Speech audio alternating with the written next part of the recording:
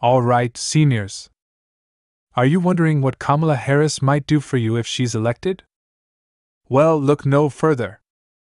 Today, I'm breaking down the details of her newly introduced proposal, Agenda to Lower Costs for American Families.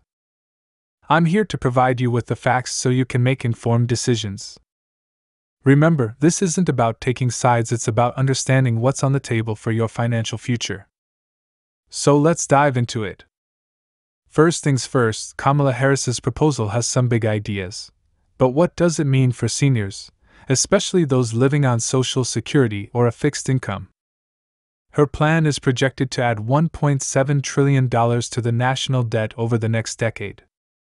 That's a massive number, but what does it mean for you? Let's break it down. One of the key points in her proposal is the expansion of the child tax credit. Now, this sounds great for families, but what about seniors? Unfortunately, this provision doesn't directly benefit you unless you're raising a minor child. For most seniors, this won't have much impact. Next, she's proposing a $25,000 assistance for first-time homebuyers. If you're a senior who's never bought a home before, this could be helpful. But realistically, how many retirees are looking to buy their first home? For most of you, this won't be the game changer you're hoping for. Now, here's something that might actually benefit seniors: lowering the cost of Medicare prescriptions. This could save about $250 billion over the next decade. If you rely on Medicare, this is a provision that could have a positive impact on your wallet. So, what's missing? Unfortunately, there's no mention of Social Security reform, no plans to raise benefits, or any proposals to lift seniors out of poverty. While other bills like the Social Security Expansion Act and SSI Restoration Act are out there, none of them have been included in Kamala's current proposal. This leaves a lot of questions unanswered for those of you on a fixed income. Now, to be fair, let's compare this to other proposals out there.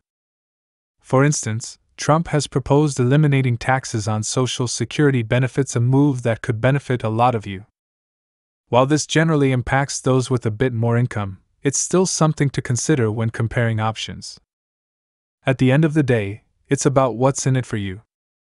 Kamala Harris's proposal has some strong points, but it may not do enough for seniors. Keep in mind, things can change, and new proposals could emerge. Next, we are discussing some breaking news that could shake up your financial outlook. This just in: the GDP revised report for Q2 has been released this morning, August 29, and guess what? The government says the economy is doing even better than they initially thought. The revised GDP growth for Q2 is now 3%. According to Bloomberg, it's all thanks to the resilient consumer. But hold on. Now, according to the official release from the Bureau of Economic Analysis, BA, the economy is booming, and we should all be living the American dream. But here's the thing: I'm finding it a bit difficult to fully buy into this rosy picture. Why? Let's talk about the labor market for a second. Remember that labor market report I covered a few days ago? The government had been telling us for over a year how strong the job market was. But guess what? They just admitted they were off by a whopping 88,000 jobs, a 38% overstatement. That's the biggest downward revision in 15 years. So, when they say GDP is growing at 3%, you can bet I'm taking that with a healthy dose of skepticism. Let's talk about this so-called resilient consumer.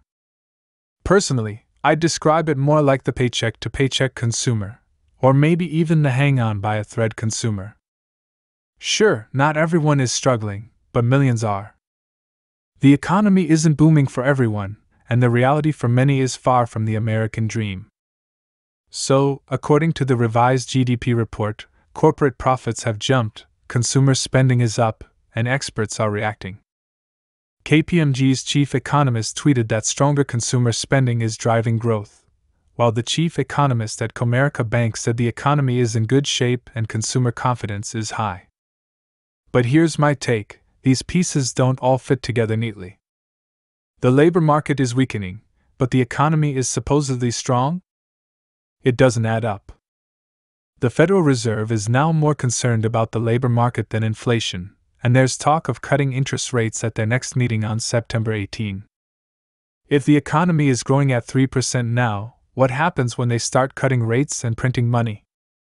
We're about to find out. Think of it like watching a train wreck in slow motion. As for inflation, don't expect an immediate spike when the Fed cuts rates. There's usually a lag before it hits, but I anticipate inflation will start re-accelerating in 2025, with full swing in 2026. But hey, who cares about the long run, right? It's all about today, and what a world we live in!